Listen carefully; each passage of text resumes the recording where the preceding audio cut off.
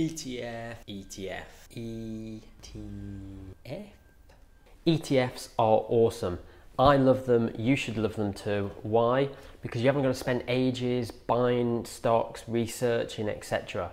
So you don't really need to understand how they're made up. It means an exchange traded fund. They sound fancy, they're not. You buy them just the same as you do a normal share. Why should you care about them?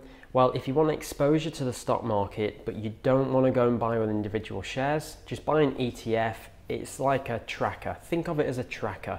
You buy a FTSE 100 ETF, it will track the price of the stock market. Boom, done. Want to buy some gold? Buy a gold ETF. It tracks the price of gold. Want to buy bonds? Buy a bond ETF.